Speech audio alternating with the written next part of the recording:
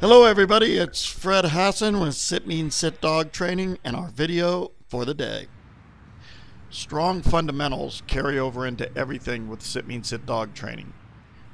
We get a lot of emails from viewers that appreciate seeing the dogs around the distraction, but whether it's basic or advanced training, if they can't be out in the distraction or around distraction, it's kind of useless.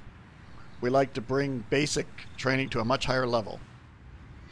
So Leanne's going to leave her one-year-old dog out there while she throws a bumper for me, and my one-year-old dog's going to run right by this dog to pick up the bumper. Now this is fundamentally, it's just a sit with distraction.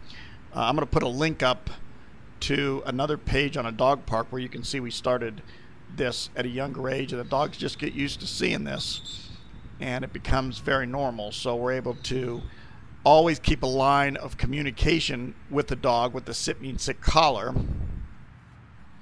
and you guys can get a hold of a Sit Mean Sit trainer in your area. It's on our locations page to help you learn how to use it.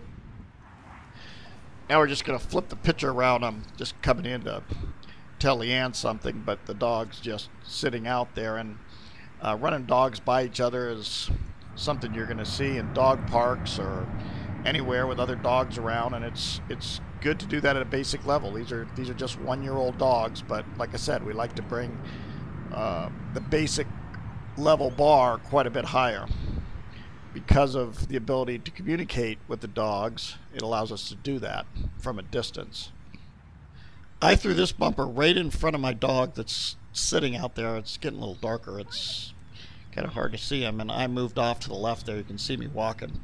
So he's got to just come right in front of this dog and pick this up.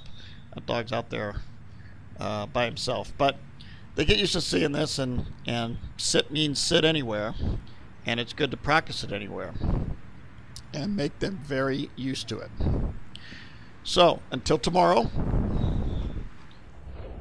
sit means sit.